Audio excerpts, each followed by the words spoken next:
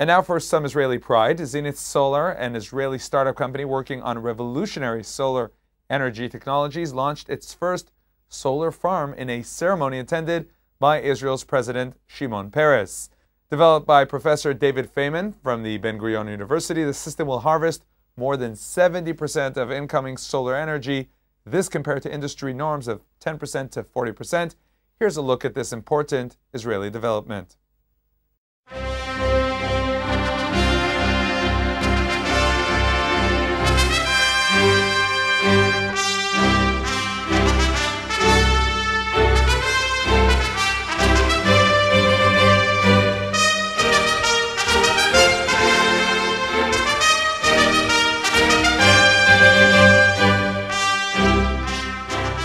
We are here in this first commercial installation, which in this specific field we're going to have 32 modules, which is initially based on the concentrated technology developed by Professor Feynman in Sde David, among maybe one or two other scientists in the world, one maybe American and one Spanish, is promoting for CPV for the past 10 years.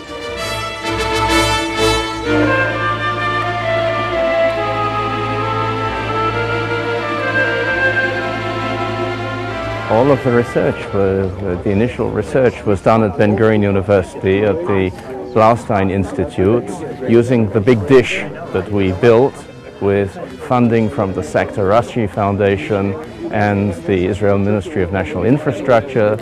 And this particular concentrated photovoltaics project was funded by a European research grant with partners from various parts of Europe. This field is be finalized by the end of April. We're going to cut the ribbon. And I don't know if you can see on the back of me, there is a storage tank here, which is going to accumulate and store hot water, thermal hot water, that is would be supplied to the centralized water system of the kibbutz here.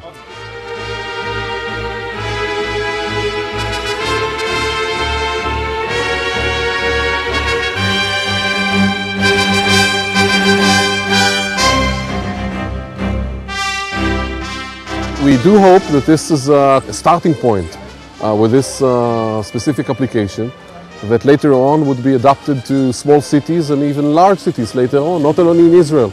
Of course, we need the light, we need the sun.